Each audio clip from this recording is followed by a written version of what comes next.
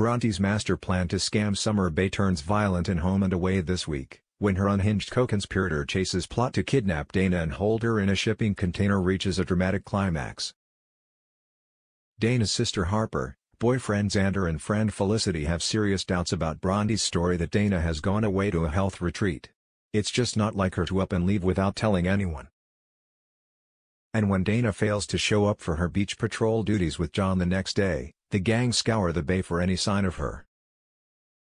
Suspecting Bronte has something to do with her disappearance, Xander and John follow her when they spot her driving Irene's car.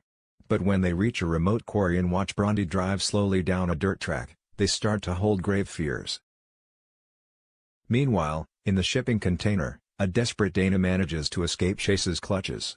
But fleeing is one thing, outrunning him in the bush is another, and she isn't sure how much further she can go. Dana is pretty determined to get out of there, for her own survival, but also, there's no way she's letting Bronte win. Can Xander and John find Dana before Chase and Bronte do, or will the scammers manage to silence yet another victim in their evil scheme?